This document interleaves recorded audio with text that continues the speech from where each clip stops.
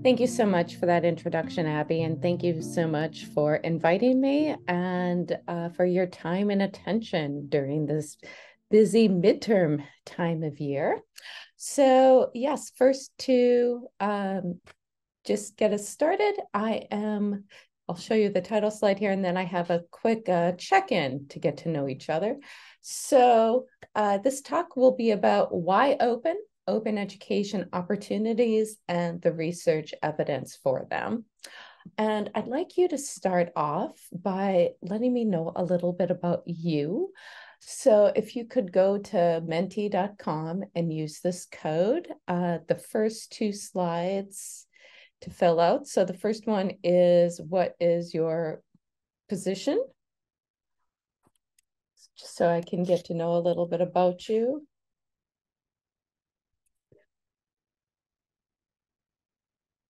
Okay. And just can I confirm, for some reason, I don't have the green outline showing that I'm sharing my screen. Am I sharing the screen showing the Mentimeter? Yes, okay. Normally it gives me a reassuring green frame, so I know I am. All right, so instructors and faculty. Got one student. All right, and then the next question, if you could indicate your level of agreement on here. So this should be, over on the left is strongly disagree, and then on the right, my right anyway, is strongly agree, and then the middle would be more neutral. If I could get folks to fill this out, just so I know what points to belabor on. All right, so we got a mix of backgrounds, a lot of use, some familiarity with Creative Commons, not so much about renewable assignments, and not so much about the research. So hopefully I can cover those 3 points with less agreement today in a way to make those points clear. So here is the agenda I put together for our time together today. First, what makes open education different? So how is it different than commercial education? And then I say, come for the finances, stay for the pedagogy. So I'm going to talk about the financial benefits. And, that's what lured me in. And then after I was hooked, so to speak, I got into the pedagogical changes I could make. I'll talk about the SCOPE framework, which is a new emerging framework that my colleagues and I have just proposed on research. Talk about revising textbooks and then renewable assignments. And I'll do my best to make sure I have time to answer questions. It's not a super huge crowd. So Abby, if you could do me a favor and monitor the chat and just let me know as folks have points that they want clarification on, so I can go back and do that. All right, first of all, what makes open is the licensing.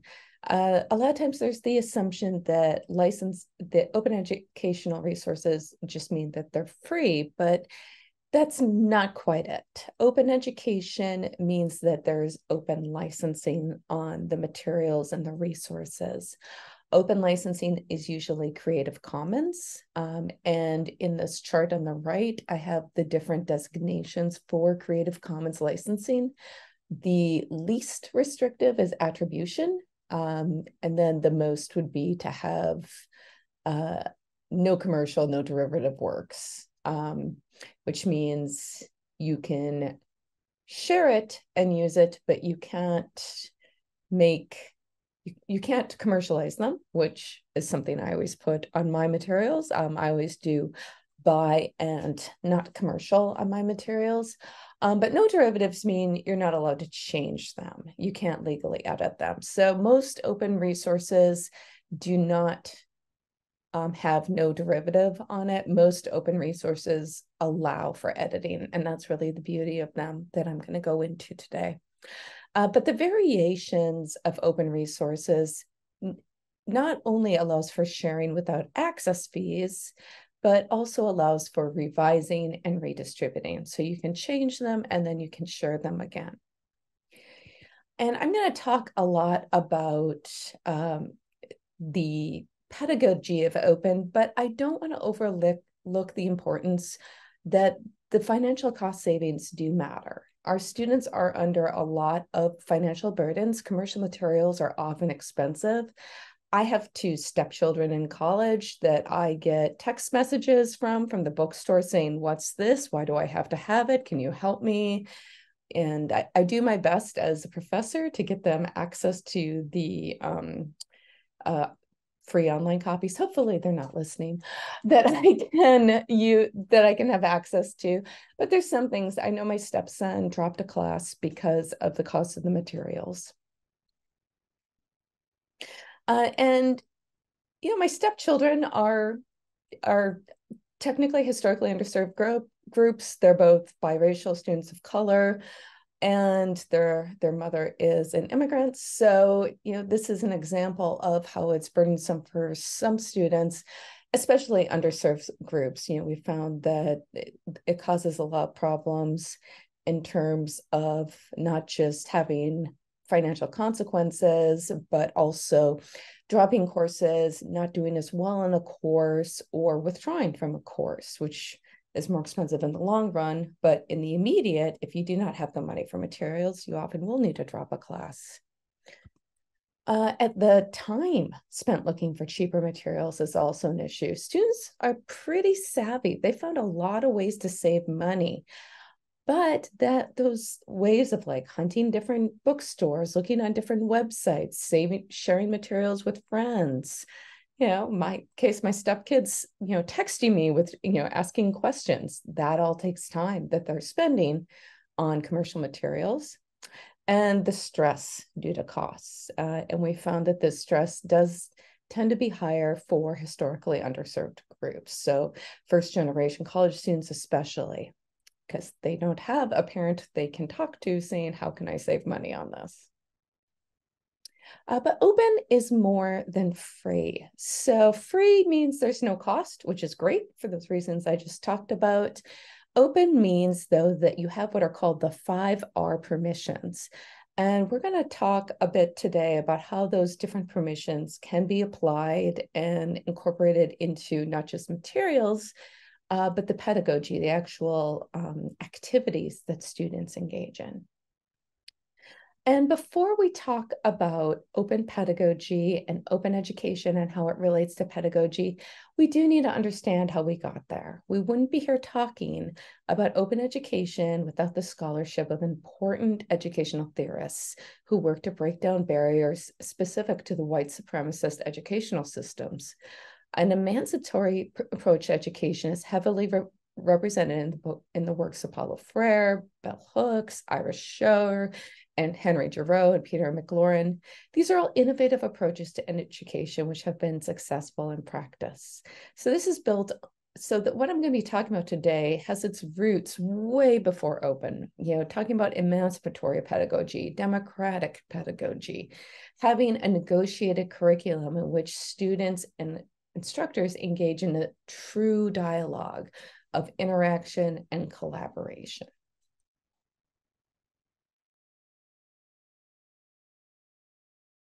This is a term coined originally by David Wiley. It is, sorry. Oh no, not my internet connection. I just got one of those dreaded your internet connection is unstable. I'm on campus. This shouldn't be an issue. Anyway, he describes a disposable assignment as one where students do the work, faculty grade the work, and then students throw it away. And nobody outside of the student and the faculty sees it. Maybe, in a more active learning situation, you have some peer review or collaboration so the other peers see it. But for the most part, it's just evidence of learning. It doesn't create any value outside of the course.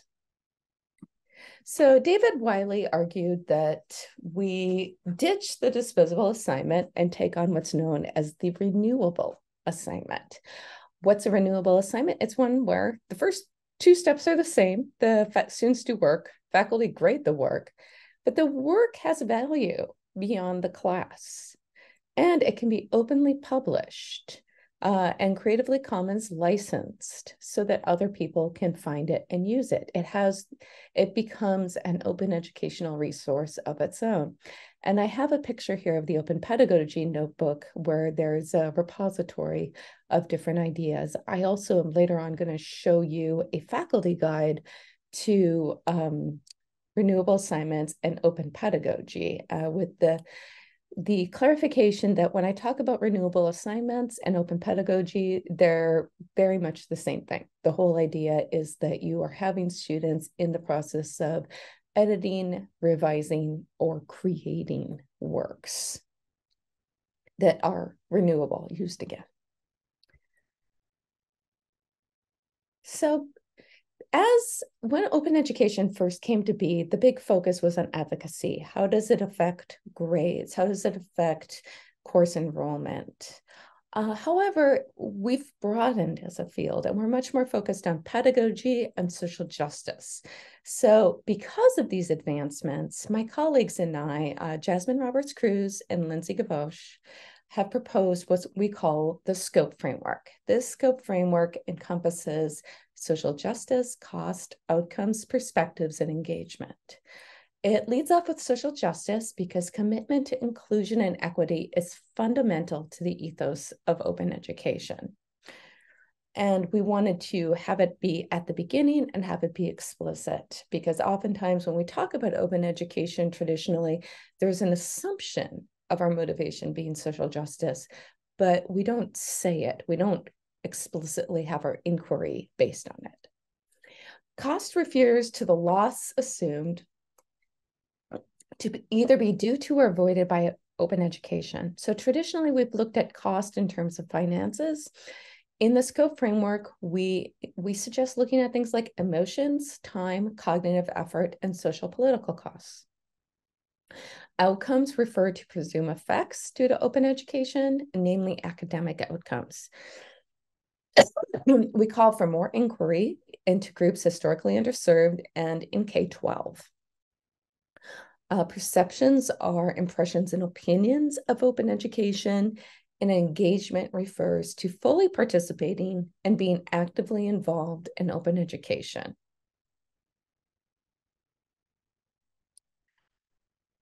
So we have followed Sarah Lambert's framework of social justice in education to think about how open education and social justice are related.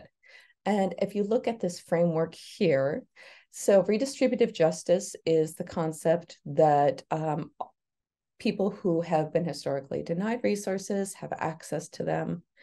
For cognitive justice is being able to see yourself in the materials and in the course in terms of the variety of identities that people have. And representational justice is the opportunity to express your opinions and tell the story you have and to speak from your unique voice and identities. And first, I'm going to talk about how open education addresses redistributed justice. So this is the people who have been historically denied access are able to have access. And we know that students who have been historically underserved are more adversely affected by expensive commercial materials. We also know that we found that course grades tend to be similar, but withdrawal rates are lower with open educational resources. So this is providing more access to education. We've also found, when thinking specifically about those underserved groups that we need to be reaching, if we look at first generation and low-income college students, you see more of a benefit. And this would be argued to be part of how open education affects redistributive justice.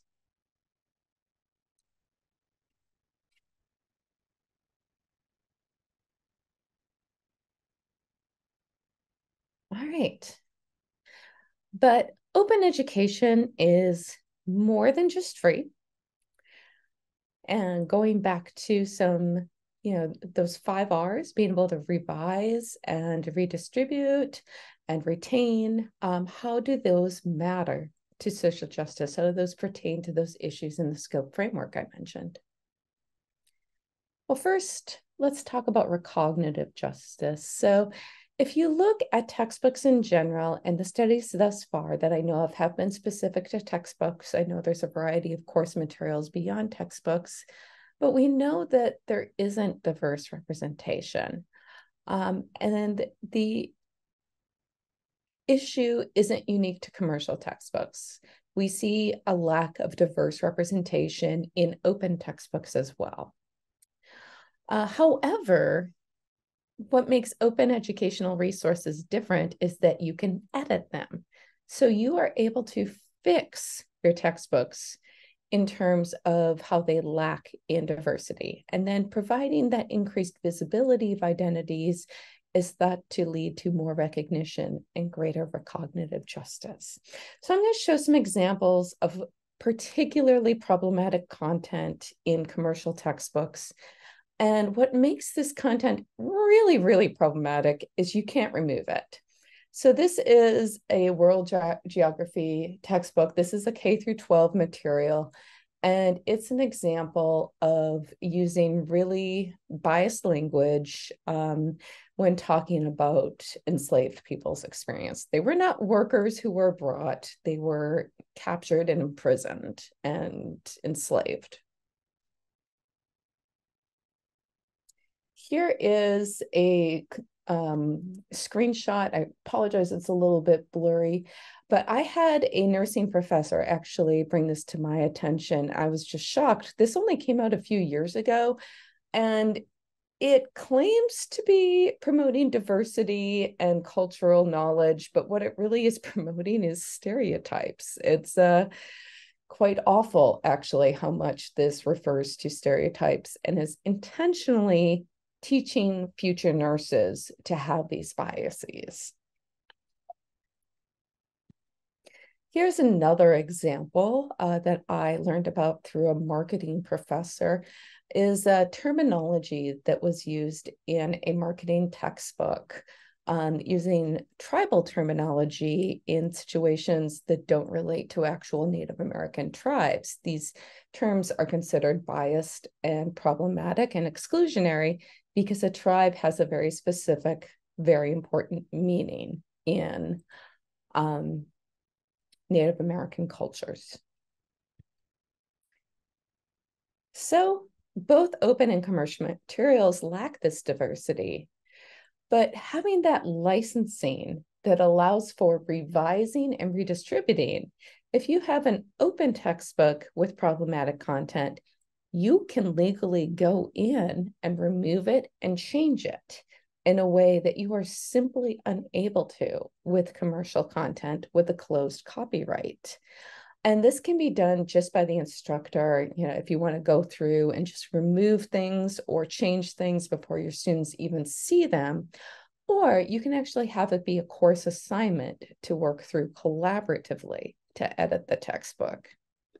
And having students collaborate to edit a textbook would be an example of a renewable assignment or open pedagogy. So I'm going to start off by showing this link to resources. I put together multiple examples or instantiations of renewable assignments in open pedagogy. I put this together a couple of years ago, and I've been updating it every few months or so with new research that comes out or new examples that come out. So not only does it describe the open pedagogy, it gives you a link to the directions for the assignment. If there is applicable research evidence, I have it cited there and I have it linked in there as well. So this is licensed for free sharing and distribution. You are welcome to download and revise and redistribute with your adding on your own information as well.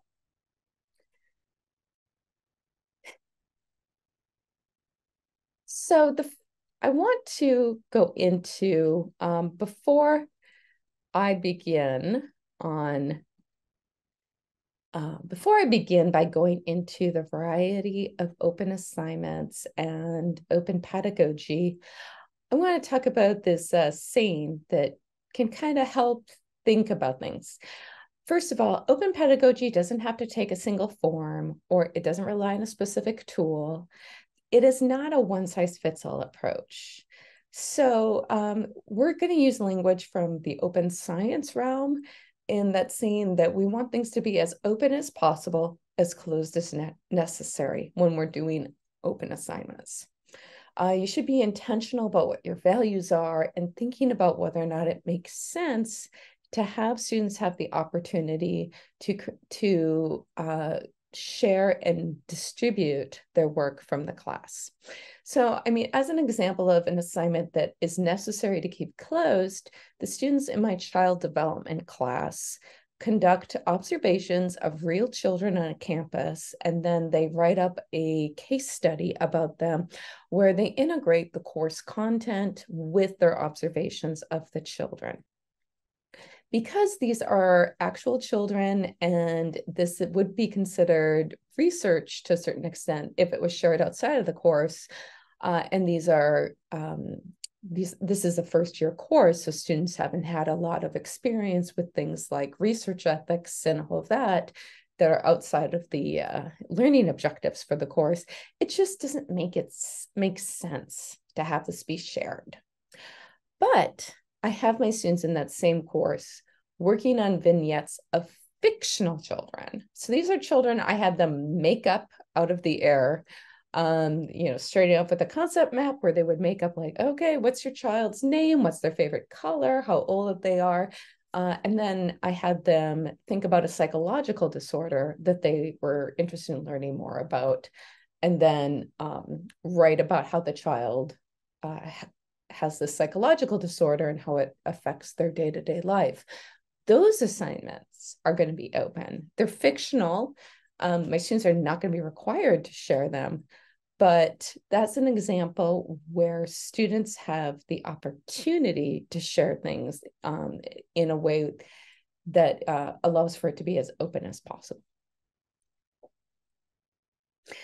So on to,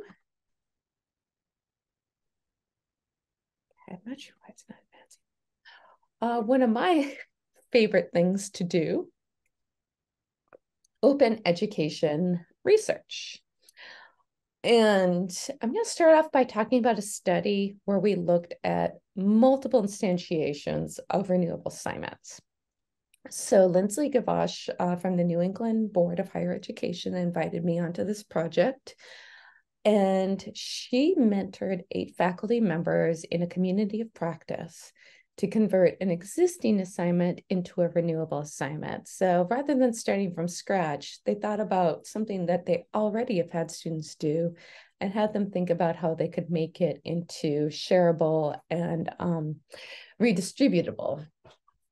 And some examples. So every faculty member had a different assignment. They came from a range of backgrounds: mathematics, history, social work, criminal justice, and they had students make websites. They had them create brochures for local organizations. They had them transcribe historical works, quite a few different things.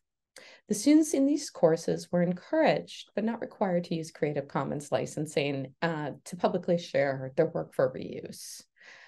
In other words, they had the option to have it be shared outside of the class. And then we created a survey and asked students to talk about their experiences with renewable assignments compared to their experiences with more traditional assignments, such as exams and quizzes or papers that they write that they never use again after the course and that nobody ever sees. So here's some examples of student work. So this one example is to make a course website where students focus on disparities in different social issues because of climate change or what have you. Here's another one on AI and education. And in this one, it was about students wrote about disparities in vaccination routes, both because of health coverage, but also because of distrust in the medical establishment. So on this page, they focused on the Tuskegee syphilis study and how the exploitations of African American by the medical establishment historically has shaped views on newer experimental treatments, such as the COVID vaccine. So one thing we wanted to look at was, did students feel that they had an opportunity for representational justice with these renewable assignments? That was most definitely a goal that they had.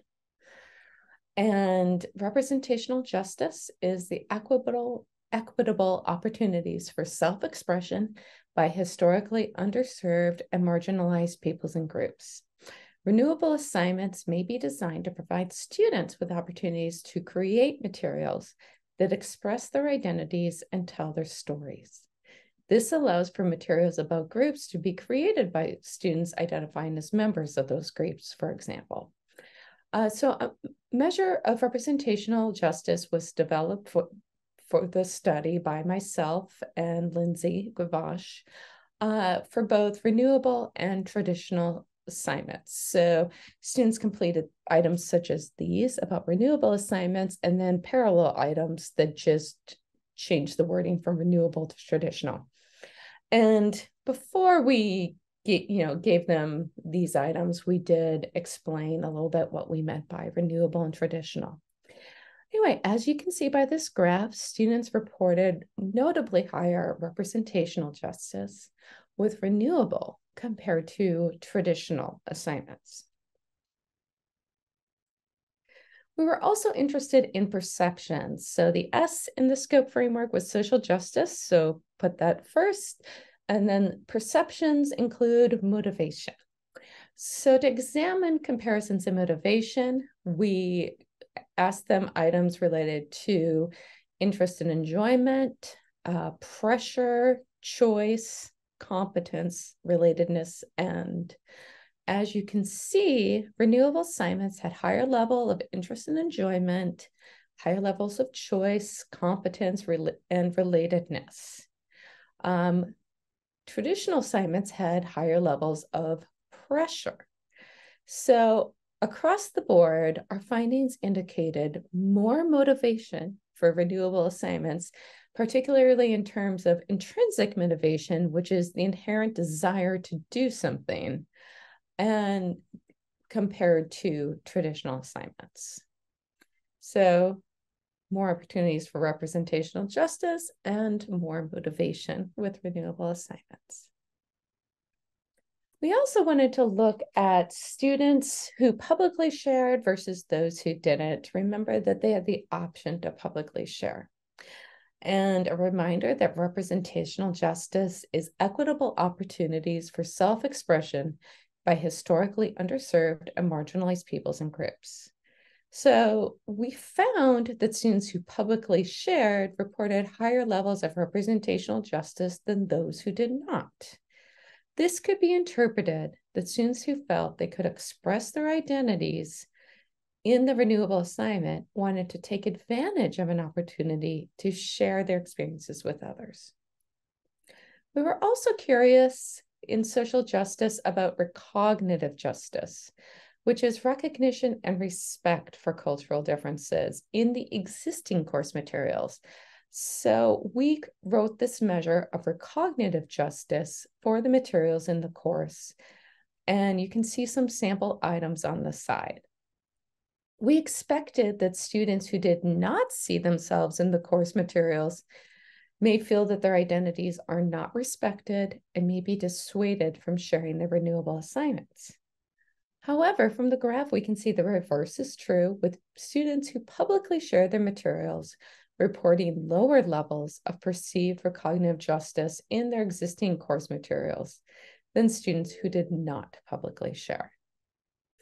What we think this may be is that students who perceived that there was a high level of recognitive justice may have felt less incentive to share the materials because they felt that the existing materials already had appropriate levels of cognitive justice. Whereas those who didn't think that there was enough for cognitive justice were really wanted to make sure that the materials they developed that were equity oriented were shared. We asked students to share some comments about their reasons for public sharing, and here are some examples. Overall, you can see that students felt that they did good work, that they wanted to make sure that their message got shared, and it was valuable. I was surprised, and so were my colleagues, to see somebody write it was a requirement for the class. We checked on that, and this was apparently a misunderstanding. It was not required for any of the classes. So this is something that, we need to be mindful of as instructors, that students realize that this is voluntary. And as far as why they didn't, and a lot of it had to do with anxiety and nerves about it, feeling shy or feeling like it wasn't good enough or that it was too personal. And this might be something, certainly it's within the students' rights not to share, and I don't want to say you have to, but it could mean that students would feel more confident about sharing if they got feedback saying that it was share worthy.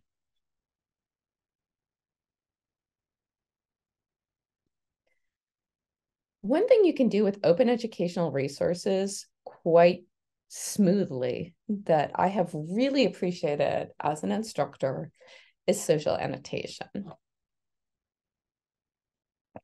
With social annotation, you put the course materials, the readings, there are also ways to do things like audio or films or videos on a shared server of some sort.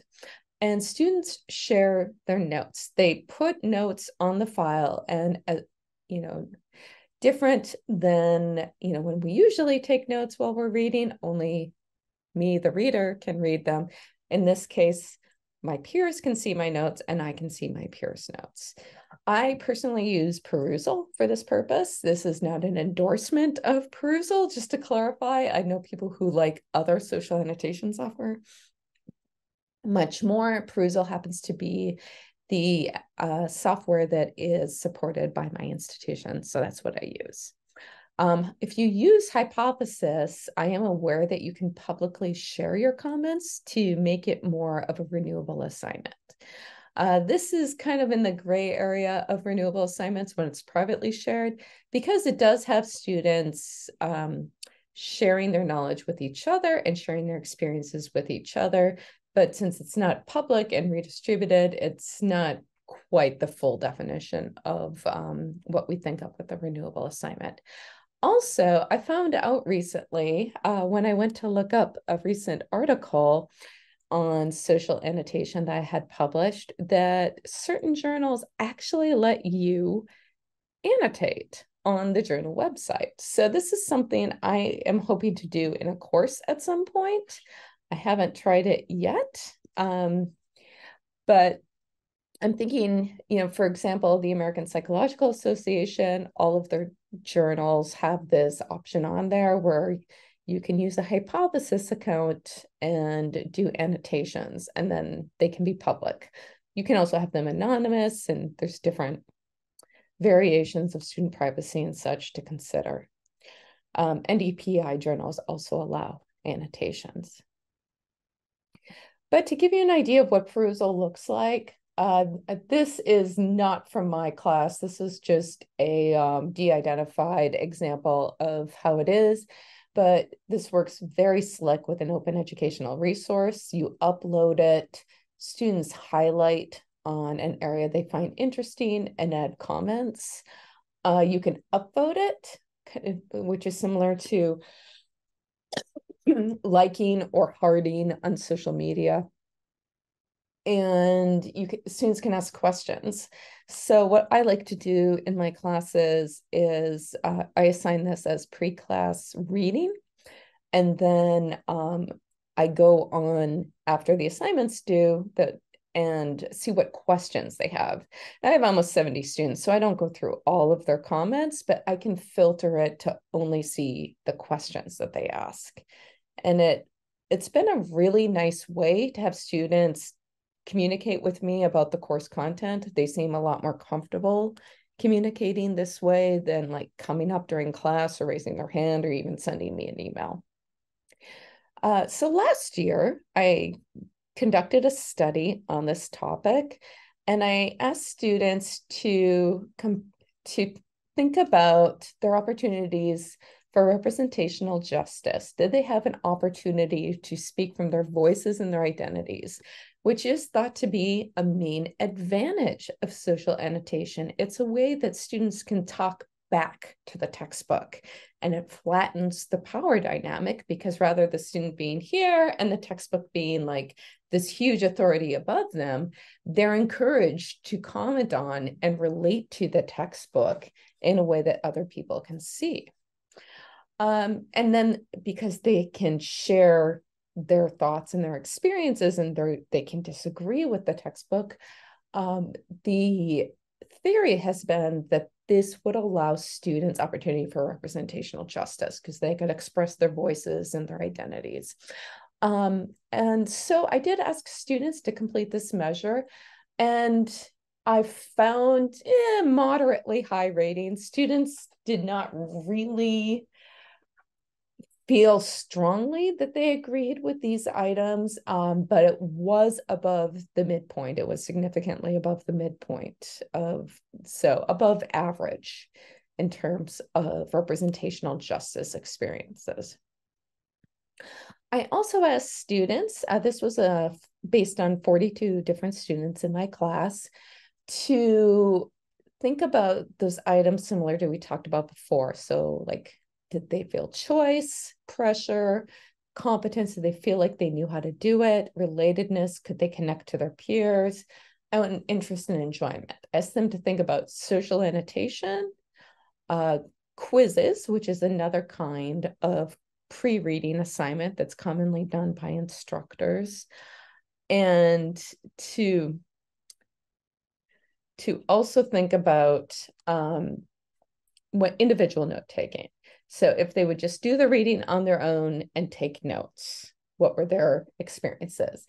And we found overall that students were more motivated to do social annotation than quizzes. That's clear. You can see that very across the board here. So more choice, more feelings of competence, more feelings of relatedness, more interest and enjoyment than quizzes, and less pressure than quizzes, even though both quizzes and social annotation were required. With individual notes, students understandably were like, I have way more choice, because it was never required to do individual notes. So also less, fairly low pressure. They felt competent. They oddly weren't that low in relatedness, which I thought was funny. Maybe they occasionally share their notes without needing to with their peers. And about the same interest and enjoyment as social annotation.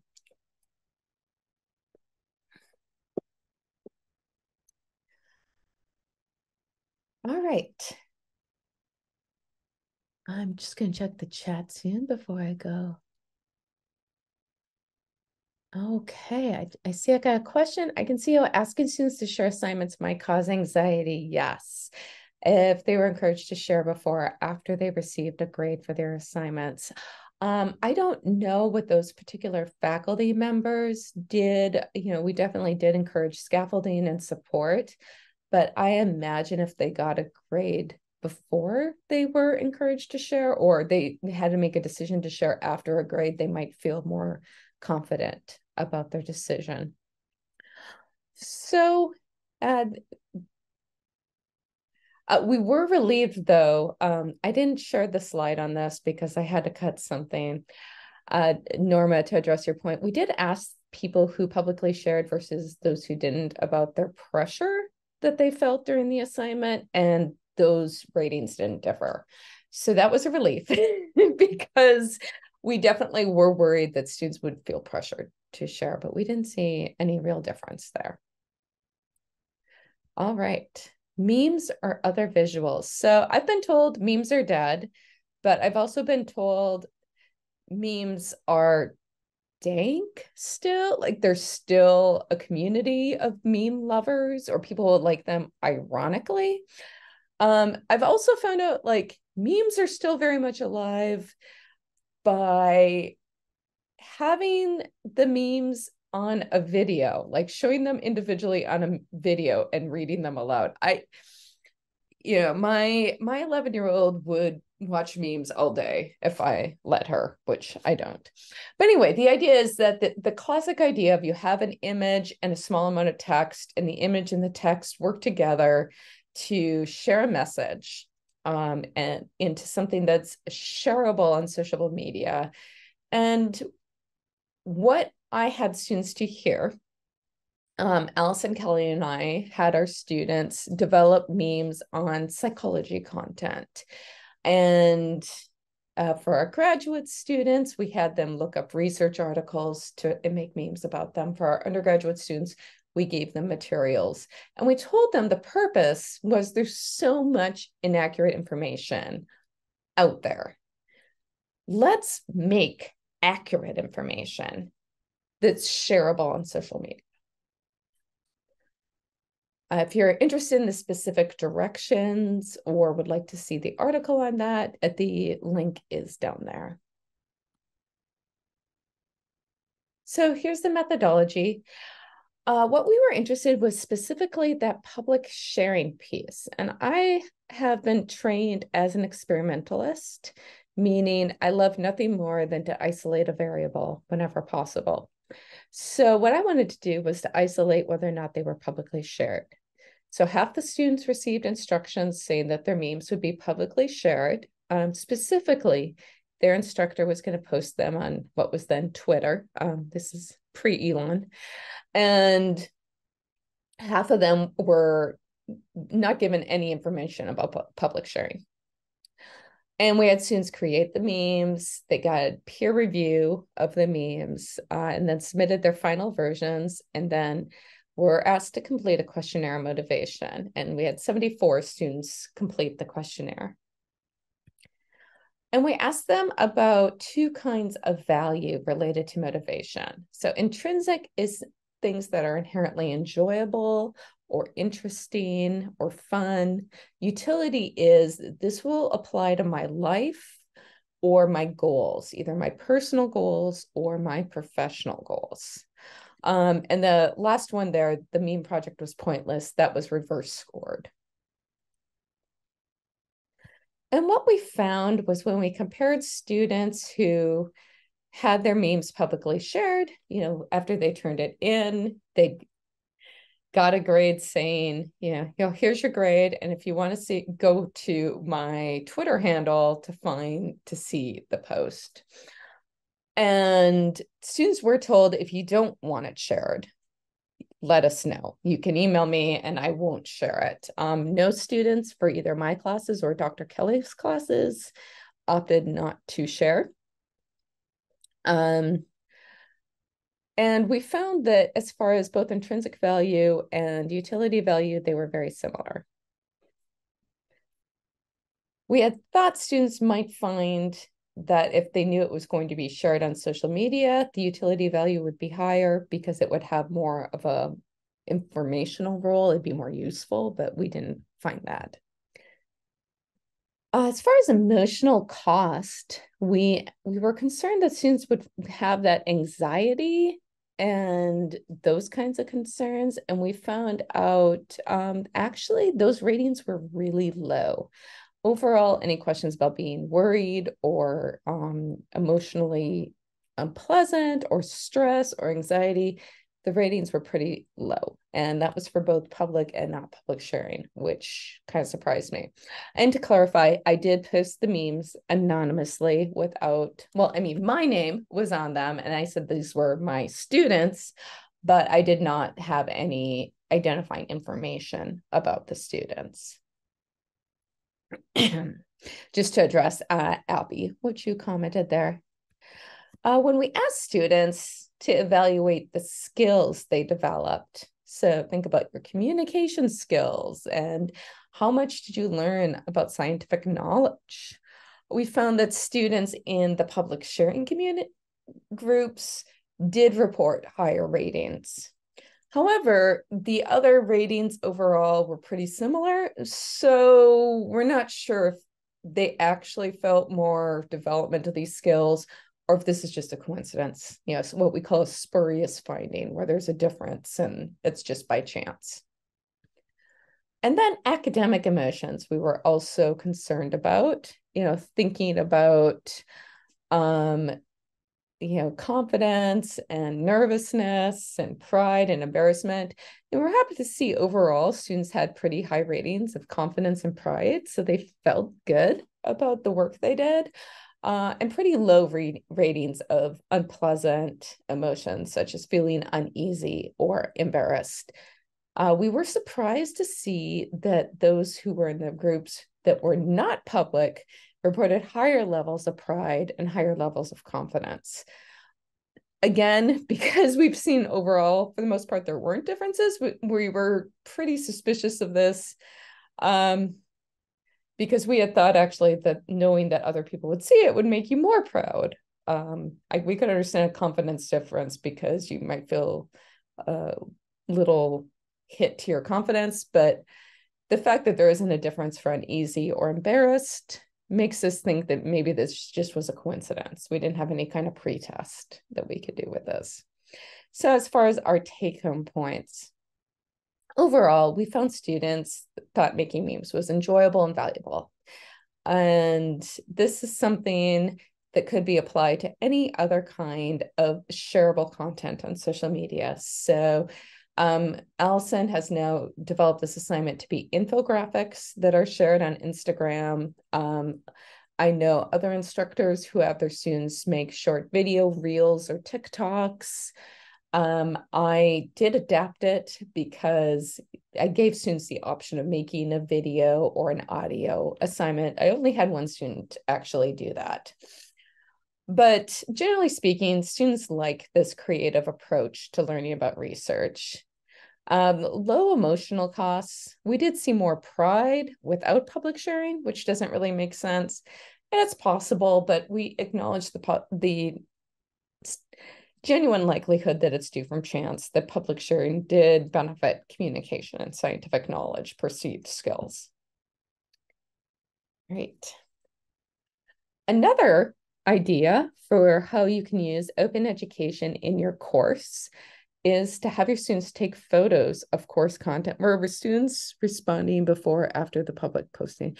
I encouraged them to look on my Twitter feed to see what had been posted or comments, but they did respond to the survey before the posting. So I don't know how many of them actually did. And there were a few comments on Twitter, but I was actually a little disappointed. I was hoping people would comment more, engage more with them. Having students take photos is another option for open pedagogical practices. So thinking back to those textbooks and the lack of diversity, my colleague Ashley Biddle at who works through the University of Hawaii system at a community college, Leeward Community College. She had her students go through and code the diversity based on the presenting identities in terms of looking like they're men or women, or the perceived race based on the photographs. And they found that overwhelmingly the photographs in their course textbook, which was an open textbook on Introduction to Psychology, it was overwhelmingly white men. So she asked her students, who had very diverse backgrounds, they were mostly Native Hawaiian or Asian or Hispanic. She asked them to take photographs related to the course content. And then she asked them to Creative Commons license them and share. And then the ultimate goal is to edit and update the textbook with the photographs and share for distribution. So she asked her students to comment on their experiences with this. And based on the survey responses, she found that students were very much motivated to contribute to an open textbook. Like that was reported as something they wanted to do. They had some concerns about public availability, but it was about moderate. It wasn't super high or super low. They did think the project made the course more engaging. They felt that they had more perceived educational value having done this experience, that they got more out of the course than they would have without the experience. And they believed that their photos added to the diversity of publicly available materials. This is upcoming in the citation below. And Ashley asked her students to comment, like, why do you think we did this project? So she had the students code for diversity and then do the photographs. And she found that generally speaking, students had a pretty good understanding that of what the purpose was. They're really thinking about photos now that they're sharing them. They're putting more thought and planning into them. Students were reflecting about what's missing from the textbook and how that relates to the pictures they'll take. She really thought the class as a whole did a great job as far as diverse photos, and it would make the textbook feel more personal and relatable, and that students were better able to connect knowing that the photos that they were taking would be going into a new version of the textbook. And when the students had this particularly powerful awareness that there was a lack of diversity in the textbook, and with this project, we're attempting to increase that diversity. I'll mention one more kind of open pedagogy. Right now, the only research I know about is the work I am in progress. Currently, I have collaborated with an instructor in a nutrition course. And this term, she's going to have her students write write exam questions as a way to review the material. And then those questions will then be used, selected ones will be on the final exam. And we're going to compare the exam scores, the unit exam scores, to previous semesters where she didn't have students write the multiple choice questions, to see how this activity helps students understand the material, and if knowing that the questions they write are going to be used, if that changed their engagement at all. All right. I put up a Mentimeter, ask me anything, but I think with the size of what we have, I'll just show this last slide and open it up. So if you have questions, other than chatting with me now, you can find me on these various social media platforms. I'm still technically on Twitter, but I really don't check it much. And this again is that faculty guide to renewable assignments. And I just wanted to thank my colleagues, Lindsay Gavash, Heather Michelli, and Will Cross for sharing the examples and materials that I provided in this presentation. Thank you very much, Virginia. It's great to have you today. You've provided so many things for people to think about, just in terms of from the very basics of why open education, how do OER work, all the way up to these more applied principles of open pedagogy. For those who are wondering why Virginia today, I think it's really impressive the amount of research that you've done on open educational practices, because a lot of people will do this work and they just say, well, I'm teaching. Of course I'm going to teach. I'm going to do these things that are the best for my students. But having the data to back up why we're doing this and how it's impacting students really helps when making the case to administrators that we're doing something important. And it can also be really useful in those tenure and promotion discussions as well to say, I'm not just doing this because it's a feel-good thing, but also because it's improving students' connection to their course and their materials. And here's the evidence. Oh, okay, Julia. This is so fascinating. I'm just trying to wrap my head around how I could utilize some of these things, and I'm interested into digging in a little more. I'm doing an advanced social policy, essentially, class this coming semester. And the two major projects in there to support the learning outcomes for the course are going to be students crafting voter registration campaigns to propose to their social work agencies. And then the other one is doing a back of the envelope, thinking through how they would run for office in their communities. And so I'm just trying to think about this, because one of the things I'm finding as I'm looking for OER resources, even on just plain civics, is that it's really hard. So to find something that I think is worthwhile. But I've got some ideas now about how we might work together to create part of the book about, like, I'm thinking about, like, you know, what are the most local offices that you can run for? You know, what does it take to get on the zoning board? What does it take to get on the Parks and Rec board, right? Those kinds of things that are often overlooked and are very, very important in communities. So I appreciate what you're offering here. And I put the link to the faculty guide I put together in the chat. You know, what you're talking about might be something that could be developed into like a course website project or something to that effect. So that, you know, as far as the like how to run for office guide for people to be on your course to be able to use. And the campaigns for voting are really interesting as well. I think there's a couple of ways that people have done these sorts of projects where it's not necessarily an OER at the end of the day, but it becomes something useful for students to implement. Rajiv Jangani, that Virginia mentioned at the end, has done one where students write op-eds and then they send it to their local newspaper and see if it can get accepted as a piece in the newspaper. So it's a way to also get their work out there and get a publication under their belt before they graduate. Mm-hmm.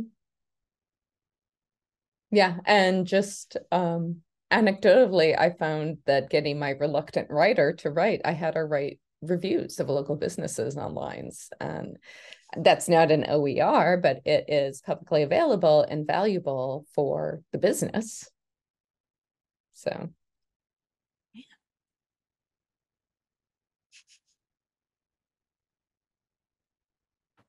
I have a question about conducting open education research with classes with students you're teaching. Yeah. Are you doing this, you know, just thinking about the IRB yes, I'm doing it right now. And all of that. Yeah. So how does that work with protection of students? Yep, there are a few different safeguards that I put into place. You know, one is that students always have the option to not have their data be used. And they, so you would, you know, I tell them in class, if it's a face-to-face class, and there's also the information sheet, if you don't want me to use your grades on these assignments, just email me and let me know, and I'll withdraw your data. Like, that's no problem whatsoever. I have some boilerplate language about how participating in this survey will not affect your relationship with me or your grade in the course. If you want to get the extra credit points I'm offering for completing the survey, you can do this other assignment that takes about the same amount of time.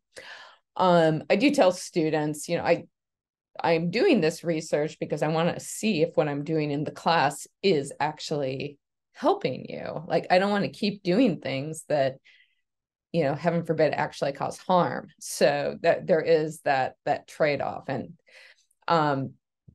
this term I've implemented my most, I don't know if invasive it's the right word, but it's the most obvious research study. Like, before, it's been a little more subtle, like they're put into groups, but it's not a really dramatic difference. And it's hidden on Blackboard as far as which group they were in or not in. So they're not, the odds that they'd be really aware that they're in an experimental design, or really notice that their peers are getting something that they're not. It wasn't a super obvious thing other than being asked to do the survey. But I am having students for part of the term, one group is doing quizzes and one group is doing social annotations. And then for the next part of the term, they're swapping. So this is a crossover experimental design. So they're very much aware that this is a research study, and I've told them what's going on, and explained why I'm doing this. And they seem like, oh, well, that's cool. Like they actually were kind of like, oh, like you care enough about your teaching to do this extra work. So that was the general feedback I got from them. They didn't seem irritated, like, well, how come I have to do a quiz and they get to do annotations? That's not, I haven't gotten any of that attitude or any of that concerns. I'm like, well, and I did say, I genuinely don't know which one's better. That's why I'm doing this study. And as far as IRB, you use that language in the consent form, the opportunity to withdraw their grades, and there are alternative opportunities for any extra credit. Finally, any surveys or anything like that, do not look at the data until grades are entered. That's a standard thing I have in my IRB, and I tell my class, I will not look at your responses until after grades are entered. I have a peer who is also that I add to my IRB. Go look at the survey to let me know who responded, so I can award extra credit. Well, thank you again. Do we have any final questions or comments for Virginia about today before she heads out? Here's your last chance. Okay. Well, thank you for coming. I just want to say, everyone, we're going to take a 15-minute break so you can run to the restroom, get a snack, start your lunch if you need to. And then when we come back, we're going to do some introductions, team building, and discussions of your scheduling for communities of practice throughout the rest of the fall. So thank you for coming out today. And thank you, Virginia, for giving us this excellent presentation about your work. Thank you for inviting me. Have a good day.